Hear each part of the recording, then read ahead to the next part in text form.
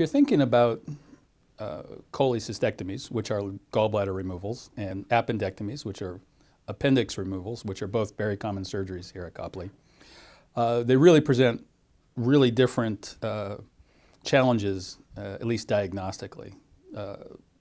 Appendicitis is almost always diagnosed from the emergency room with a CAT scan. And part of modern medical care is that almost every time we take someone to the operating room to take out their appendix, they actually have appendicitis.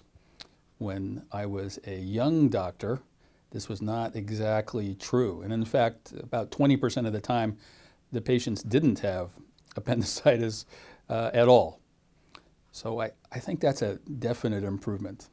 Also, when I was a young doctor, appendixes really weren't taken out laparoscopically at all.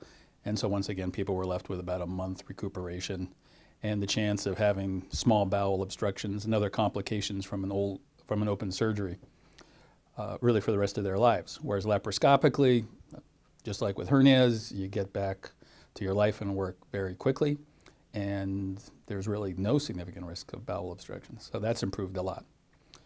Cholecystectomies, gallbladder removals, on the other hand, are much more difficult to diagnose.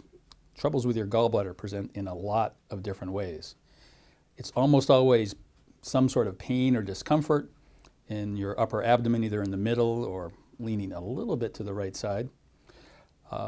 It almost always has something to do with eating, but there are many different variations of how your gallbladder can trouble you. Sometimes it's gallstones that are the source of it. Sometimes it's just that the gallbladder is just not functioning correctly. And they both really present with very different symptoms and require entirely different diagnostic tests and thinking.